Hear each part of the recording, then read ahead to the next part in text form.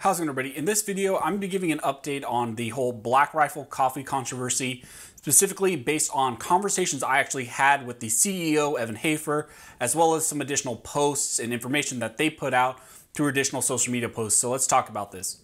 But real quick, before we get in this video, I want to thank a couple of our sponsors, the first being Thorson Custom.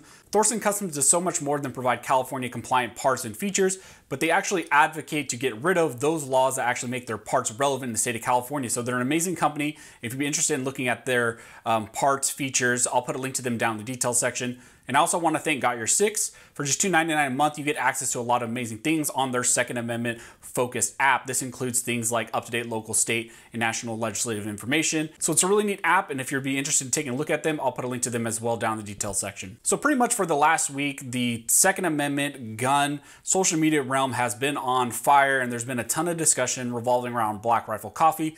You guys are probably also familiar. I even put out a video talking about Black Rifle Coffee, and if you'd be interested in taking a look at that video, you can click this right here and it'll take you to that video. And actually, because I put out that video and the discussion that we had on that video, the CEO of Black Rifle Coffee reached out to me, Evan Hafer, and I actually got to have quite a few discussions with him about these issues, about a lot of the questions that you guys had and that we saw popping up a lot on social media about his involvement with Democratic parties and a lot of those other questions that have been going around.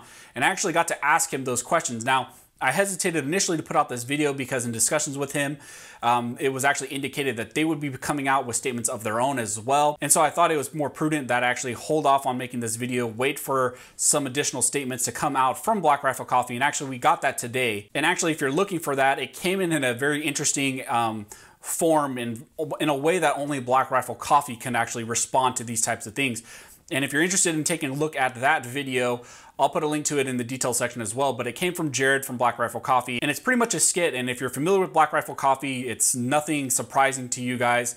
They do a lot of skits, and so it was in the form of a courtroom, a judge, and a prosecutor and defense counsel, and the whole discussion was whether or not Evan Hafer is a secret Democratic operative. So first and foremost, I want to make it clear that although I got to talk with Evan, I'm in no way biased and leaning towards them. I'm not affiliated with Black Rifle Coffee in any way. They're not a sponsor. I'm not an affiliate of them.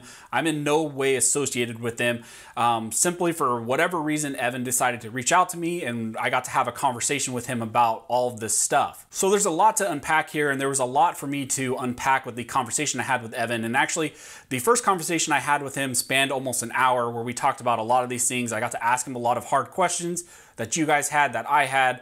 And then I had some subsequent conversations with him as well, some subsequent follow-up phone calls, text messages, stuff like that. So first and foremost, I think it's important to talk about, at least based on what Evan told me, how this all played out from the eyes of Black Rifle Coffee. So what was indicated to me is once Kyle made bail, there was that picture that was taken of him wearing a Black Rifle Coffee shirt. Now, it wasn't given to him by Black Rifle Coffee Company.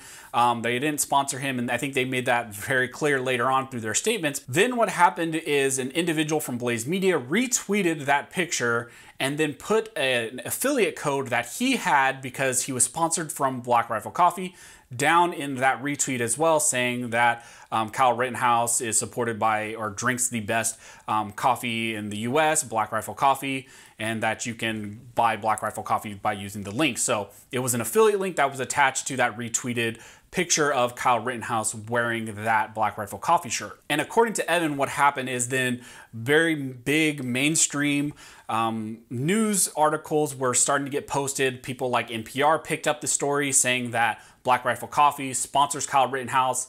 And then pretty much the storm broke out. They started receiving calls from Silicon Valley people. They started receiving calls from bankers. They started receiving calls from their distributors, and there was a lot of questions about whether or not they sponsored Kyle Rittenhouse. And this was relayed in the video that Jared made, saying that a lot of people are failing to recognize that it wasn't pressure from the woke left on Instagram that pretty much forced Black Rifle Coffee's hands in Evan's hands in having to make a statement. Actually, what happened was it was big Silicon Valley banks, distributors who said, hey, you have to come out with a statement or we're going to shut your company down. Pretty much as of tomorrow, you're going to have 400 people that are out of employment. And I think this answers another question that a lot of people had about, well, why didn't Black Rifle Coffee just keep their mouth shut? In talking with Evan, it was very clear that that was never an option.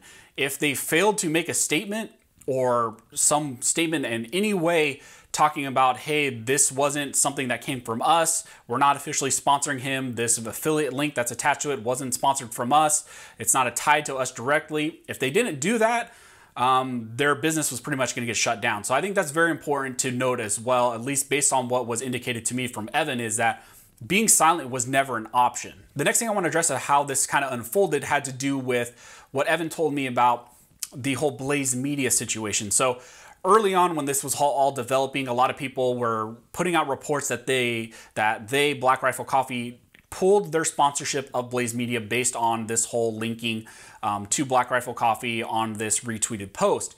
And that's just not factually correct. And I think we've seen that kind of develop as more information came out. What happened is Evan reached out to that individual, said, hey, you have to remove that link. We're not trying to profit off this. You shouldn't be profiting off of this. Let's just nip this in the butt and let's get that promo code taken off. And all the information that was going out there saying that Blaze Media actually had their sponsorship canceled by Black Rifle Coffee, that actually all stemmed from what I understand, and from talking to Evan, came from the Salt Lake City, Utah Tribune, who reached out to the PR agent in Black Rifle Coffee. That PR agent said that, hey, we handled it. We told our affiliate to pull their link from that picture. We're pulling the promo code from that. And then that individual who was writing the article for the Salt Lake City, Utah Tribune pretty much ran with that, wrote a clickbaity article saying that Black Rifle Coffee pulled their sponsorship of Blaze Media and this individual, and that started a whole storm in itself. So based on what Evan told me, that's not actually what happened. They simply just told the individual to pull that affiliate code, that promo code. They never canceled the sponsorship. That sponsorship continues with that individual in Blaze Media. That's been a 2-year-long relationship that Evan and Black Rifle Coffee has had with Blaze Media, and so they were never going to, or they never actually did cancel that sponsorship. They simply just told that individual to pull that affiliate code from that picture. Now, the next important thing, I think, for the sequence of events, and based on the last video I made, and that's kind of where we were at in the last video, was the statement that Evan put out. Many of you are familiar, there was a statement put out on Black Rifle Coffee's website, as well as Evan made a video on his Instagram, pretty much saying that they weren't sponsoring Kyle. They've never sponsored Kyle. They don't support legal actions like this. They were no way affiliated with Kyle. Now, I think it's very clear in talking with Evan that he agrees that they did not handle that in the best light, and I think that's relayed also in the video that Jared put out in his Instagram page. It's very clear that they agree that they handled that poorly. It was a bad statement. It was a rushed statement, and I think a lot of that had to do with some of those external pressures that they were having, again, not from the woke leftist culture, but from the financial institutions, from the Silicon Valley individuals. It was those pressures that made them have to put out a quick statement, and it just wasn't formulated well. I think they were put in a lose-lose situation, really. It was either their company was going to get shut down, or they put out a statement that was going to upset a lot of people. Now let's get into those very hot topics that have developed since all this broke. And the main things that a lot of people are bringing up are the Democratic donations from Evan to Democratic nominees, as well as the Act Blue, things like that. So these are questions I got to ask Evan directly a few times, and we got to have a long discussion about this. So first and foremost, I want to address the Photoshop thing, because a lot of people saw Evan put out a statement saying all these things were Photoshopped, and then later was saying, well, some of these things are legitimate. And so that's what I asked Evan. I mean, I asked him pretty point blank. I said, you made statements that these things were Photoshopped, and then you later said that some of these are legitimate. So what's the deal with this? And he said it's a little bit of both, because the way that this developed, he was initially getting sent things that were clearly Photoshopped, like showing that he donated to Biden and Obama. And then there were things like Black Lives Matter donations from him. And so there were some things that were clearly Photoshopped, and that's what he was reacting to initially. But as far as some of those other things, the Obama donation, the Tulsi Gabbard donation, and the Act Blue donation, he clearly owned up to those, not only in the video that was put out by Jared, but also in his conversation with me. So first, let's talk about the Obama donations. Now, what Evan indicated to me and what the public statements have been now in the video that Jared put out, indicated that the Obama donation came based on a bet that he had with some individuals he was with when he was working in Mosul, Iraq. And Evan actually indicated to me that he's made multiple comments about this bet in his podcasts. He's talked about this very openly, that it was clearly a bet, and he was really surprised that this is one of those things that's kind of been blown up, because he's made very blatant and obvious statements in the past saying, yeah, I donated to Obama, but it was based on a bet. And if you're not familiar with what that all entailed, I guess when he was in Mosul, him and a few other individuals had this bet where they were trying to shoot a 9mm out to 100 yards. They had 3 shots, and if they missed it, then they would have to do something that the other individuals wanted them to do, and it would be something that sucked for that individual. Evan missed his 3 shots, and the thing that his people made him do was to donate to Obama, and there's also a picture of him having to wear an Obama like campaign shirt. And so these are things that he said he's talked about on podcasts in the past, that he's been very open about, that it was clearly a bet. And that's where that whole Obama donation comes from. Whether or not you buy that or you think that, hey, they should have never done that, that's up for you to determine, but that's just based on what Evan told me, and he says that he's been pretty open about that whole situation in the past. He's talked about it multiple times on podcasts. The next thing has to do with the Tulsi Gabbard donations, and I wanted to address this because this is a very more recent one. And Evan came out with statements soon after that, and the video from Jared indicated that the donations to Tulsi Gabbard was primarily just a, I guess, pat on the back to Tulsi Gabbard for her taking Clinton to task, giving the Clintons a hard time when most Democrats would not do it. Now, he indicated to me on the phone that he knew that Tulsi would never win. He wasn't intending to actually, I guess, support her as a candidate. He knew she wouldn't win, but he just supported, one, that she was a veteran and that she was taking the Clintons to task. And one thing that Evan indicated to me, and I think that is reflected in the video on Instagram as well, very well, is that he is a staunch hater of the Clintons. He does not support the Clintons. And in the video by Jared, and as well as in the comments with Evan, he mentioned that there's a video out there of the Clinticide where he's mocking how all these individuals associated with the Clintons all of a sudden somehow end up dead, sometimes committing weird suicides. And so he has videos out there mocking the Clintons. And so based on what Evan said and based on those additional posts by Jared, it seems like Evan is associating that donation to Tulsi Gabbard all to his disdain for the Clintons. Now, the next thing is the Act Blue donation. I think this is important as well because a lot of people, I think, are saying, okay, I understand maybe that you had a bet to Obama in 2008 and you lost it. Okay, maybe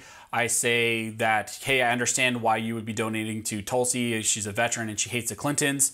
I can understand maybe why you gave her those $500. But then a lot of people are saying, well, he also donated to Act Blue, which is a Democratic activist group. And the answer to that, and then also the answer that Evan gave me on the phone, as well as the answer that Jared put out in the Instagram video, has to do with that Act Blue is not an actual donation in itself. Act Blue is simply a processing agent for the donation to Tulsi Gabbard. So really, the Tulsi Gabbard and Act Blue donation is all in one. Act Blue is simply like PayPal, where it processes the payment and you earmark that the donation to Act Blue is supposed to go to Tulsi Gabbard. So they're one and the same.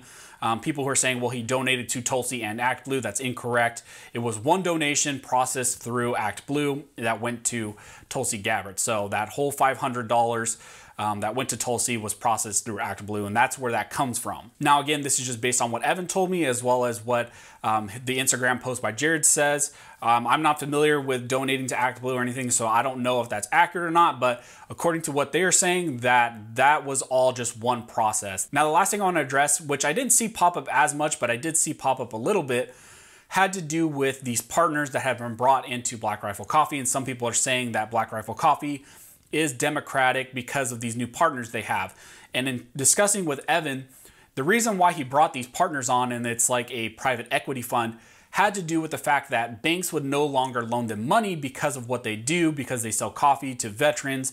They're related to firearms and the Second Amendment based on the videos they put out. Banks would no longer loan them money, so they had to bring in a private equity firm that would loan them money.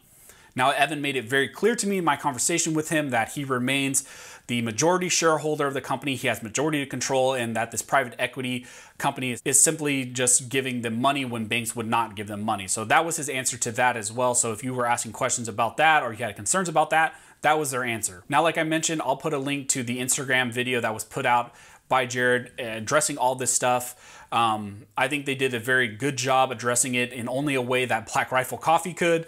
But in talking with Evan, I think that they understand very clearly that they stepped in here, that they didn't address the statements very well. He made it very clear to me that he is very pro 2A, that the company is very pro 2A. They understand why the statement was not received well. They think that they should have done a better job as well in addressing that, but they were just under some external pressures that made them have to put out a statement sooner rather than later. Now, whether or not you believe him or not, that's for you to decide. I think it was very clear from the conversations I had with Evan that he's not a bad guy. I think that they were just put in a very bad situation where they didn't have a whole lot of options. Again, I think the silence option was taken off the board because if they remained silent, their business was going to be completely shut down. Now, again, do I think that their statement was the best statement that they could have put out? Absolutely not. Now, I think with all this, time will tell. I don't think a whole lot of people had issues with questioning whether they were pro 2A or conservative prior to this. I think now a lot of people are going to have a very close eye on what Evan does, what Black Rifle Coffee as a whole does, and I think we're going to have to be very critical of them going forward. And I think, and I don't want to speak for Evan or anybody within Black Rifle Coffee, but I think they understand that, and I think they understand the additional criticism that they've got and the additional eyes that they will have on them now going forward. So if you guys have any questions, go ahead and comment down below, and I'll try to answer the best of my ability. Also, if you like this video and like support the channel, one of the best ways to do that is to like, comment, subscribe, and make sure you hit that notification bell because that helps us spread the news about the Second Amendment. So as always, thanks guys for watching.